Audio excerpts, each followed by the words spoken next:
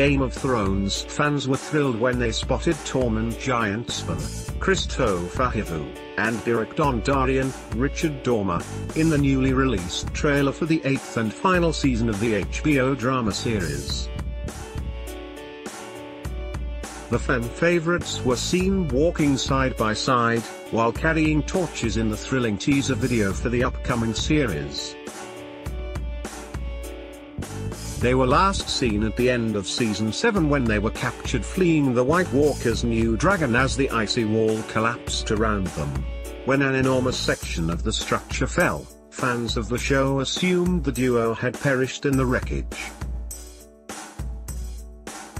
There will be a resolution of some kind to the cliffhanger Kristofer Hivju now. Kristofer has spoken out about his character's presumed death and admitted he knew he would not be written off the series without an on-screen death. I assumed that they wouldn't give Tormund an off-screen death, he told RadioTimes.com. Although Tormund and Beric's survival is still a mystery, Kristofer insisted their reappearance will be explained in the new series. There will be a resolution of some kind, the 40-year-old actor promised. But as to how Tormund reappears, well, ID Watch. Director Jeremy Podeswa previously waded in on the two characters' survival, although he remained tight-lipped about their existence.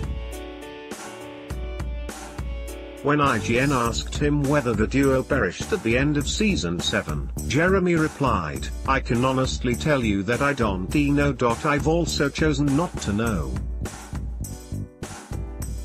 I am sure Dan Weiss and David Benioff know, and the other people working on the next season know." He added, "But we certainly wanted to keep it open by the end of the episode. Open to interpretation. We didn't put a fine point on it about who survived and who didn't. The 56-year-old finished. It certainly doesn't look great for those who were on the wall.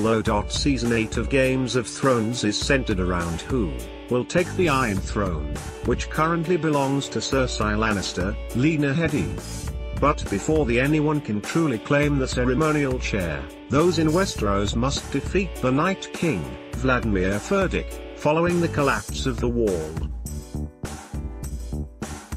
Currently, Jon Snow, Kit Harington, and Daenerys Targaryen, Emilia Clarke, are on their way to put an end to the villain. The twosome appear to have gathered every single weapon possible to beat the leader of the White Walkers, apart from Azor Ahai, the prince that was promised. Game of Thrones Season 8 returns April 14th on HBO in the US, and the next day on Sky Atlantic in the UK.